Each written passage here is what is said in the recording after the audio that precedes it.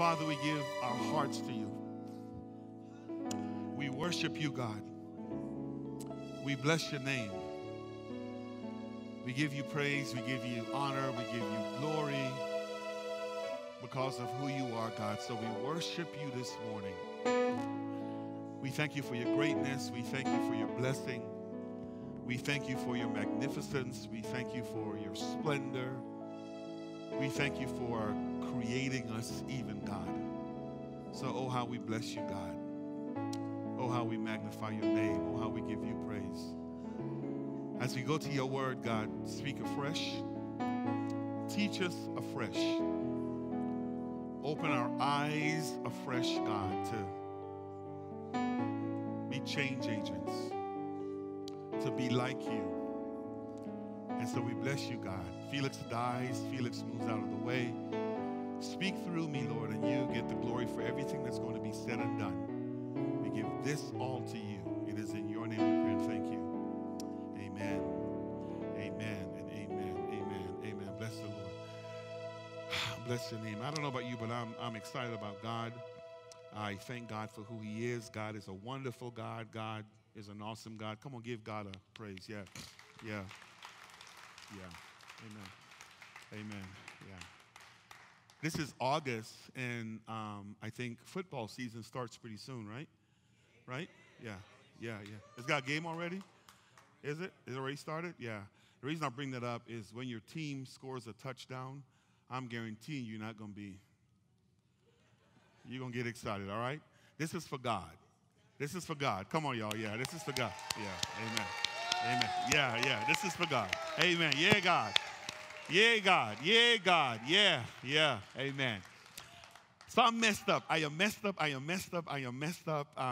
There's no other way to say it to you. I am messed up. And the reason I'm messed up is I've been doing some work and spending some time studying on this series that we're going to begin today. And the more I dig into this thing, the more I am knowing who I am. You get where I'm going? And my goal is that you know who you are at the end of all of this, and you don't believe the lie of the enemy. Are you with me? That's the bottom line, because his goal is to not cause you or to enable you to find out who you are by telling you a lie. So I want to begin today. Today is just going to be a lot of technical information. You know, when I do these things and I begin, I try to always lay a theological foundation so we can find out what the Bible says or what God says about what we're going to be talking about. So today, we'll spend a lot of time dealing with this issue of identity, and we're going to walk through God's Word to hear what God is saying and what God is doing. So here's an opening statement that really has me messed up, and I am hoping this makes sense to you. If it doesn't, I'll give you a little bit of processing to help you understand this. So just let me read. It says here, and this is me speaking. If it fits you, say it fits you, but this is me, right? What you see of me is my abnormal condition. While searching for identity, I realized I am created in God's image, yet conceived and born in sin. As an image bearer, sin is inevitable, but redemption is possible. My identity can be confusing, but I know who I am. And I put the word there, I am human. Hopefully at the end of the series, we'll be able to change that, okay? So lock into this real quick. I'm created in God's image, yet I am conceived and born in sin. And as an image bearer, sin is inevitable, but redemption is possible. My identity can be confusing. I think yours too. Let me tell you what I mean by that. Just a moment ago, you guys are all holy. Somebody makes you mad, the holiness goes away.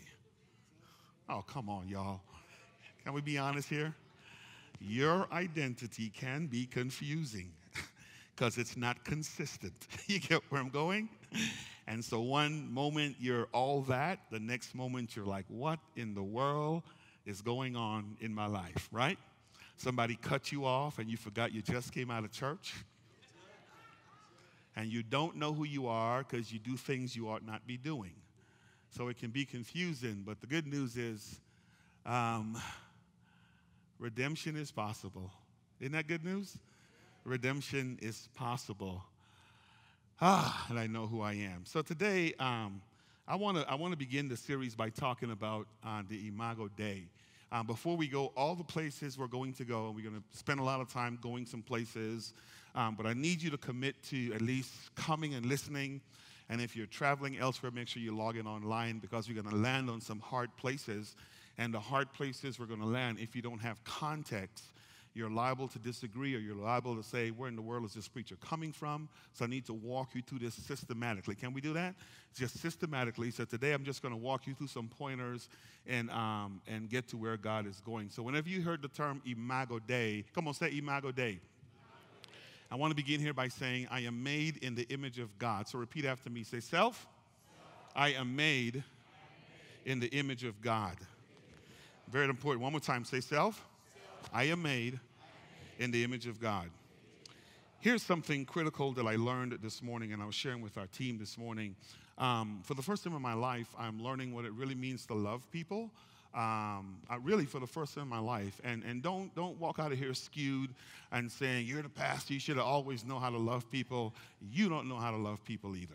I think I'm comfortable saying that to you, right? You don't, okay? And for the first time in my life, listen to the terms I'm using, I am learning how to love people. Are you with me?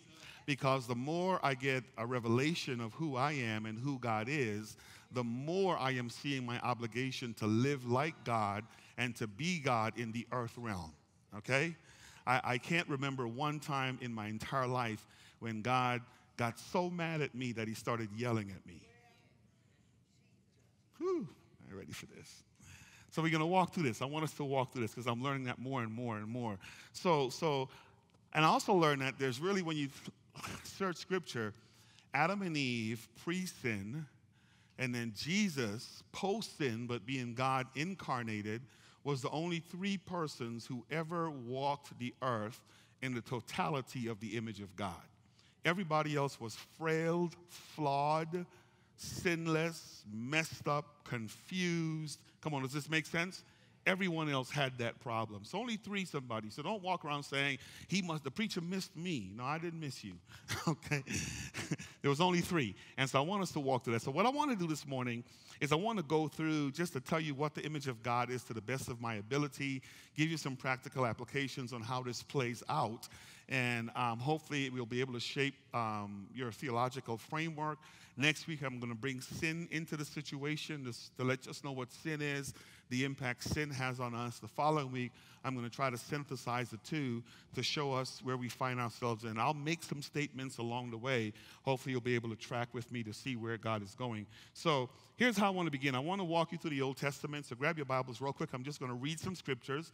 I'm going to talk. And all we're doing today is laying foundation for the depth that we're going to be going into. So in the Old Testament, I want to look at two passages of Scripture, even though there's three on the screen, and there's some others that talks about the image of God, but I just want to walk you through this. Begin in Genesis chapter 1. So go to Genesis chapter 1, verse 26, and then we're going to move quickly and talk through this to hear what God is saying and what God is doing. So here in Genesis chapter 1, and then verse 26, I want you to see something here, and then we're going to walk through this to allow God to be God.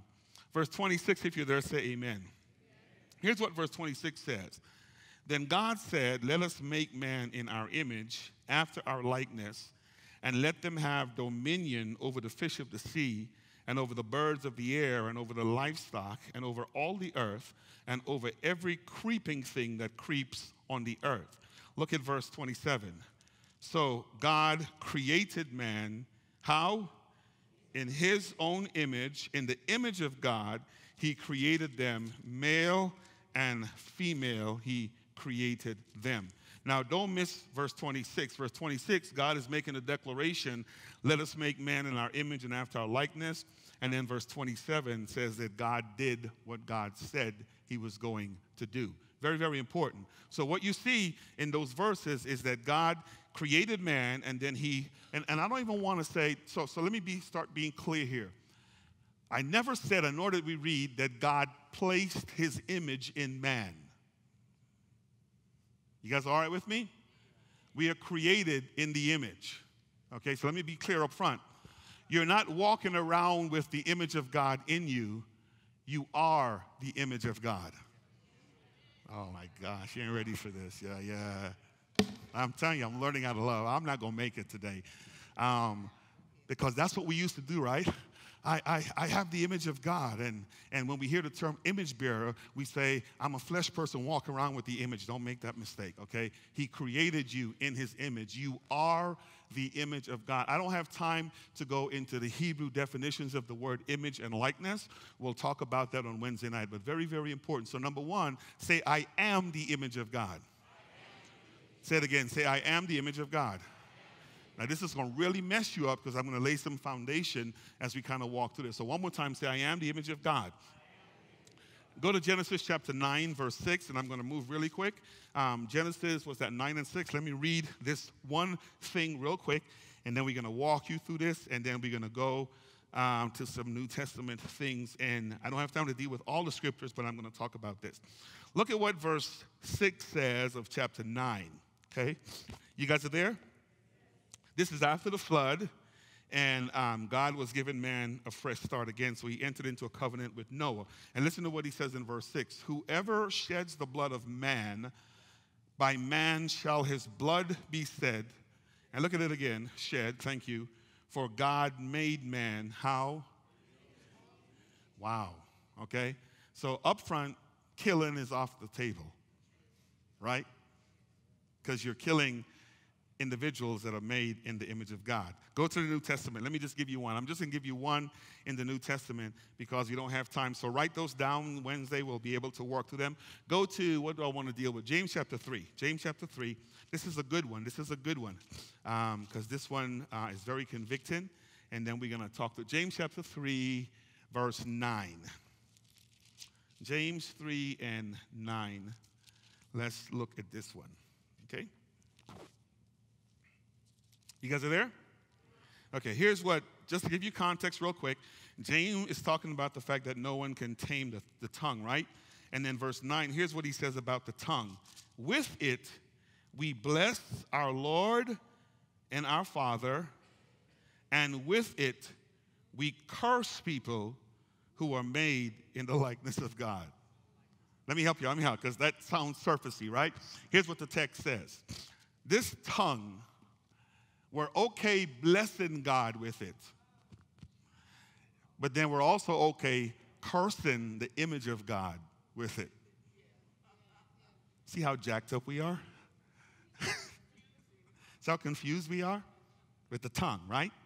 So it says something about image bearers and what we ought not do with image bearers. So basically there's three views. I want to just give you three views as what we mean when we say the image of God. And I'm going to move quick because we don't have time to dig depth, so I'll just give you some surface stuff. There's what's called a substantive view. And what that view says when you ask a person, what is the image of God? Or what does that mean? What does that look like? There's really three views. The first one says that the image of God consists of certain characteristics within the very nature of humankind, characteristics which may be physical, psychological, spiritual, and some theologians will argue that if I have the ability to reason, that is the image of God, or the ability to love, or to be able to show concern. Now, the substantive view says that the image of God then is something that's in us, okay? And these are people trying to interpret what the very image of God is. The second view kind of talks about what's known as the relational view. And what the relational view of the image of God says, the image of God is the ability within humans to experience relationships. Number one, between ourselves and God and between each other, right? So here's what you might have heard this in your upbringing, that if you have the image of God, it means that you're able to relate with God, and then you're also able to relate with other persons. These are attempts, and listen to the words that I'm using, attempts to try to define the image of God. I like this one. The functional view of the image of God says the image of God is the ability to do or to experience or exercise dominion over the earth. Now, a lot of theologians land that the third or the functional view is what the image of God really is. And let me tell you why they say this. They say because when you look at Genesis 1 and 26, He created man in his image, and he gave man dominion. Now, I like that, and I'll talk about that in a little while, because here's what this means. Very, very important for you to hear me say this. There is nothing in the earth realm that should dominate you. Now, let me go here. Name one thing that can dominate God. Y'all supposed to say nothing. I am the image of God. So guess what exists that can dominate me? Oh, you're starting to get it. You're starting to get it. I know who I am. You're starting to get it, right? So then why? Well, let me not get ahead of myself, okay? Okay, so there's a substantial view. There is the relational view. And then there's also known as what the functional view. Now, please understand with me, these are simply attempts to try to define what the image of God is. Let me give you some conclusions now as it relates to the image of God. And we're not going to be long this morning because I don't want to overwhelm you with information. The image of God is universal within the human race. Very, very important statement, okay? It is universal within the human race. Now, this is going to mess you up. Okay, because notice what the second statement says. The image of God has not been lost as a result of sin or specifically the fall. So here's what that means. The image of God is not only in church people.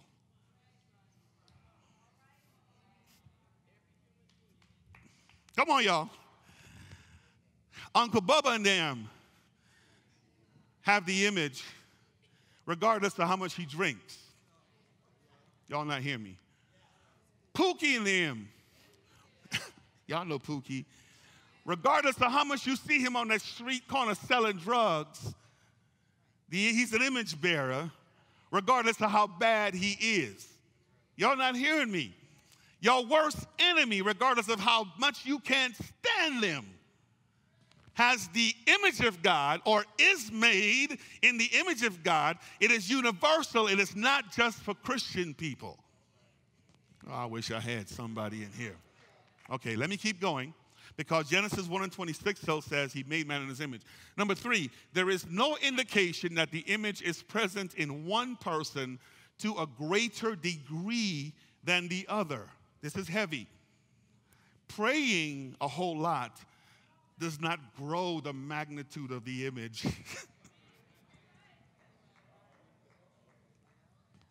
Fasting doesn't grow the magnitude of the image, okay? So I'm going somewhere with this, right? So I've got the same amount, you've got the same amount. It doesn't matter where we are on the journey. We're all made in the image of God. Does that make sense?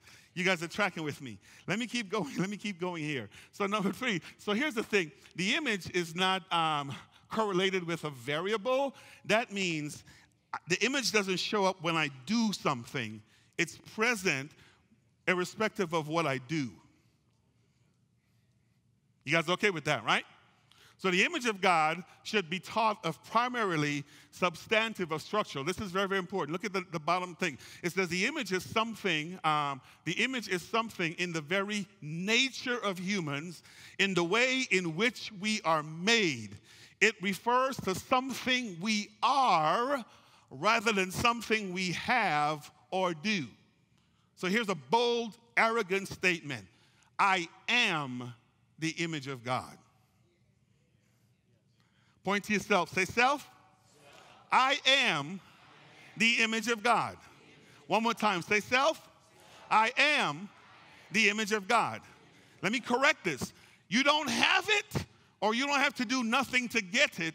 By virtue of the fact that you're born in the earth realm, you are a reflection or the image of God. You're made in his image and you're made in his likeness, okay? So don't fool yourself into thinking, man, I'm messed up, I sinned yesterday, or I did this, so I lost the image, or I'm going to lay the image down so I can be me for a while. You cannot divorce yourself. It's the very essence of who you are. Oh my gosh, this is just something. Let's go here. So the image of God, it refers to the elements in the makeup of human beings which enable us, lock into this, hear me, to fulfill your destiny. This is a shout just for me, for nobody else. I'll come back.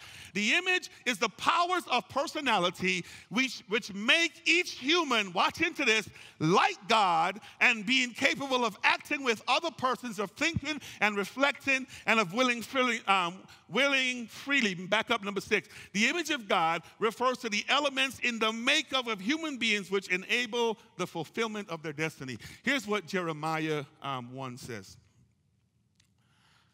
Before I formed you in the womb, I what? I knew you. Okay? Listen to 29. It says this.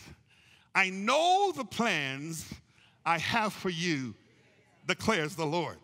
Okay? So lock into this. This is going to mess you up. So before the beginning began to be, God decided what he wanted each and every one of us on the face of earth to do. So almost as if God took a portion of himself and put it there and wrapped dirt around it and called it you. Y'all not ready for that?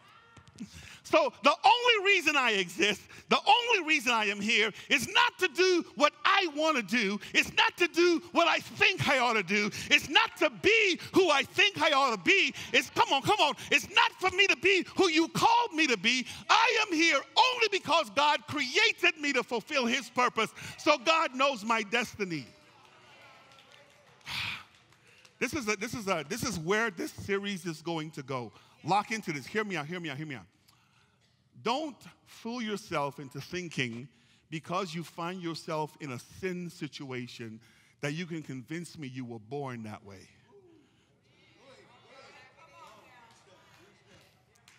There is nothing sinful in God, and if God created you for his purpose, he did not make you sin.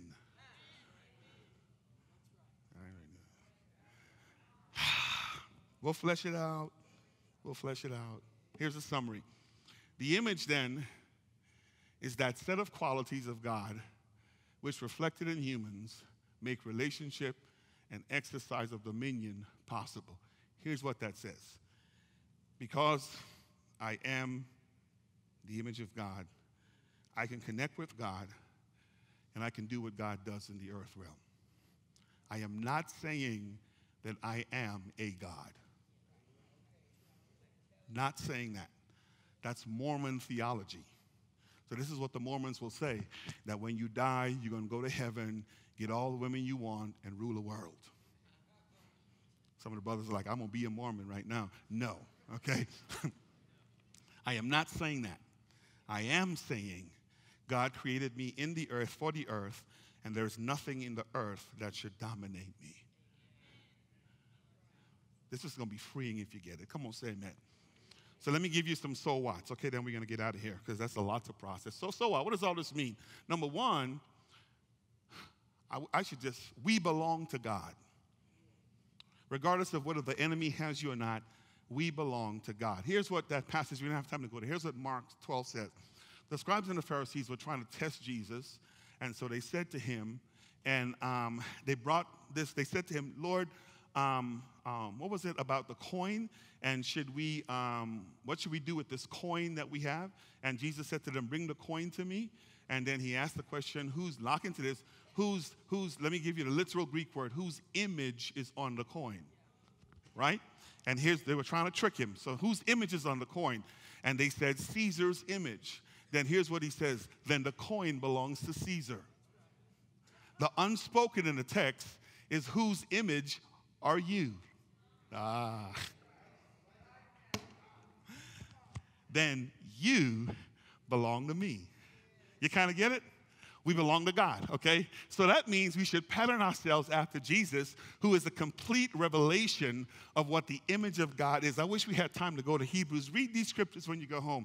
Hebrews talks about Jesus being the very reflection and image of God, right? So I so appreciate now the little bracelet that would say WWJD. Y'all remember that back in the early days? What would Jesus do? What you see Jesus doing is a reflection of how image bearers ought to behave themselves.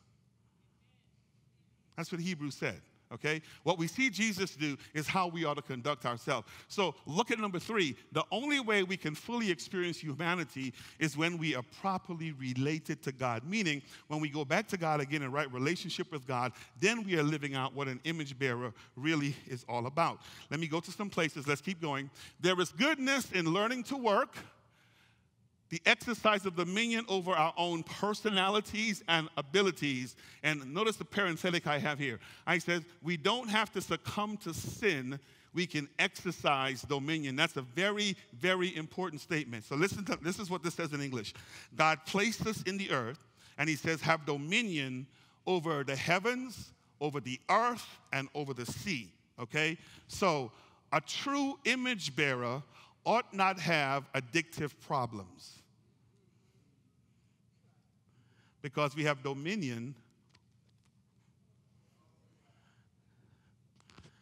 A true image bearer ought not have marital problems, because we have dominion. A true image bearer ought not have financial problems, because we have, yeah, you starting to get it. You get it. Nothing in the earth should have dominion over you, because we are made in God's image. Listen to 1:26. Exercise dominion. The problem with me, and the problem is you, is that word, exercise dominion. We let the thing dominate us, and we don't rule over. Why? Because the devil's job, listen to this, is to swap your identity. That's his job. And when he can swap your identity and get you to live the lie, you surrender dominion power, because you're not who you're supposed to be, and this person can't dominate nothing. Y'all don't believe me. Let me give you a quick example. In Genesis chapter 3, Adam and Eve is living their true identity, full fellowship with God. Okay, lock into this. Then Satan comes on the scene to the form of the serpent, and he said to Eve, did God really say so on and so forth, so on and so forth? And then watch the switch. I know you're Eve, but I can make you better. You can be like God. Identity theft, we called it, right, John? And he fooled her into thinking that this identity is better than the identity God gave her, and she believed the lie and made the switch. And as soon as she swapped, she found out, that's not who I am. My problem and your problem is he came to me just like he did Eve and said, this is not who you are. This is who you can be. I believed the lie, and I swapped. You believed the lie, and you swapped. Come on. And the case of mistaken identity, right? And we fooled ourselves into thinking the lie is reality. So we see ourselves now, and we forget that we're depraved, messed up, sinful, whatever, as a result of sin, and we think this is the true us. It's not who you are. Does this make sense? I'm almost there. Human is valuable. The sacredness of human life is an extremely important principle in God's scheme of things. We already showed you that in murder is prohibited. Come on, say, don't kill nobody. Say it again, say, don't kill nobody. Now, why am I saying that? Because you're killing an image bearer. Very, very important. The animals were not made in the image. The birds were not made in the image. Fish were not made in the image. You are made in the very essence of God. Okay, we're going to flesh this out. So the image, I'm done now. The image is universal in humankind, and it is found, I like that phrase, in all categories of people. You can't show me a human on the face of the earth that does not bear the image of God. Literally impossible to show me a human being that does not have the image of God. I don't care how bad they behaved. Now, here's some implications, and then we're done. The universality of the image means that there is dignity to being human. Each individual is something beautiful, even though a distortion of what God originally intended humankind to be. That statement is teaching me how to love people. Let me tell you why. Because here's what I did in the past. I determined whether I liked you or not based on your behavior, not who you were based on what God said. So you steal my car? Here's what I said. I don't like you. Right? Come on, is this making sense? And my relationship with you was predicated on your behavior, not the creation of God. Well, don't act like you didn't do it either. I'm going to say some hard things.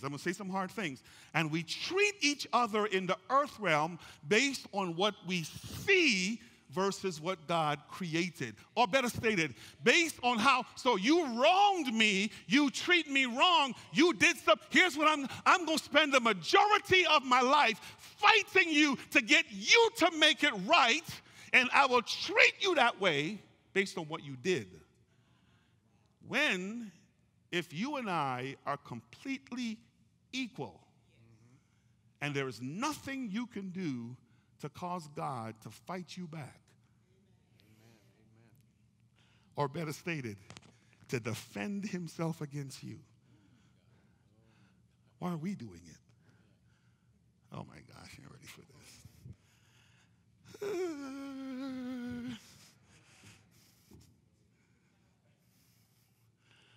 The universality of the image also means that persons have points of sensitivity to spiritual things. This is important. Because I'm made in the image, by default, I'm going to pursue my maker. So here's what it looks like. Everybody says there's a higher power. So the Muslims, they pursue Allah. You kind of get what I'm saying? Everybody's pursuing something above them because they know they're not the end of it all. We pursue God, right? So you remember Paul in the Acts when he went to, Athens? And they had all these temples made up to, and they had one to the unknown God. And he says, let me tell you about this unknown God. That's the one that transcends all these others. You kind of get it? So God wants us to teach the world. Here is a couple of hard things, and then we'll be done. Freedom, then, must not be taken from a human who has not forfeited that right. So the image means slavery is improper. Because we're all image bearer, right?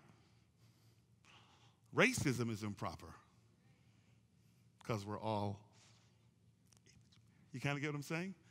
I don't know if our forefathers understood the theology of the image of God, but we hold these truths to be self-evident that all men or humans are what? Created how? We all have the what? You get it. Abortion is wrong because I am killing.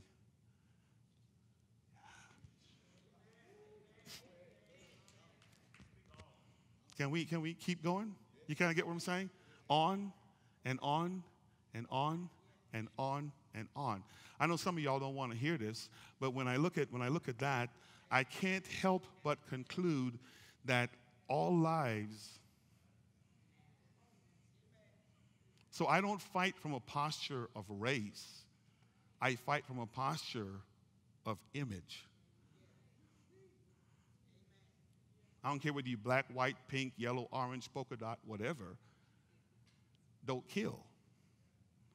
Don't enslave. You kind of get where I'm going? You get this, right? So that means, let me read this and then I'll be done. Then we're going to pray.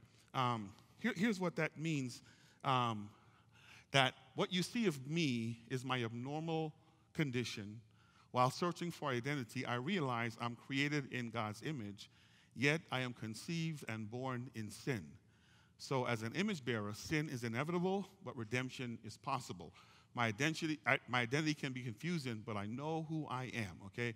And I add the term, I am human. So lock into this. Spiritually, when God creates me, he makes me an image bearer. Now lock into this. This is where we're going to pick up next week. the moment I enter the world, I don't forfeit my image-bearing tendencies, but I am now born into sin, right? If I don't realize that I'm an image bearer before I am a sinner, guess what I'm going to do? Sin. Yeah. So here's what it looks like. You got people defining themselves by how they were born into versus how God. Because lock into this. Birth does not happen if creation is not spoken.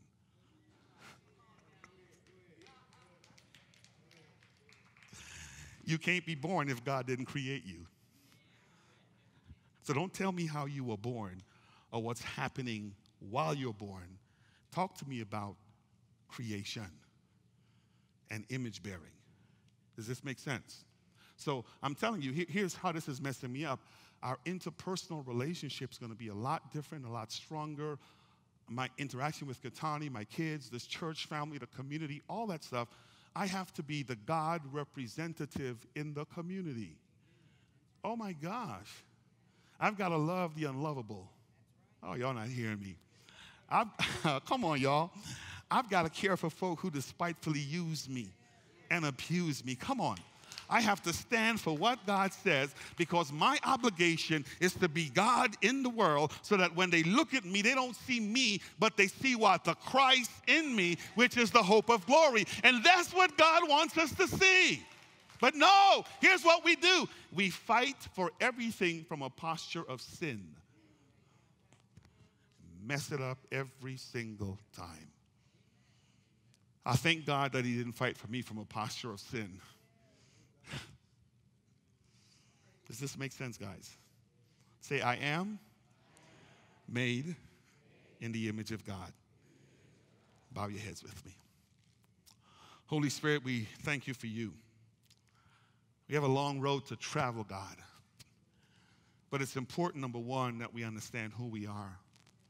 Made in your image. What we see is not necessarily your creation until alignment takes place.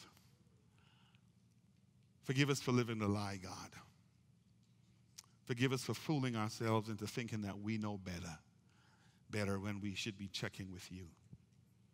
So, Holy Spirit, thank you for your word. Teach us to love like you. Teach us to crucify the flesh. Teach us to walk like you walk and be who you would have us to be.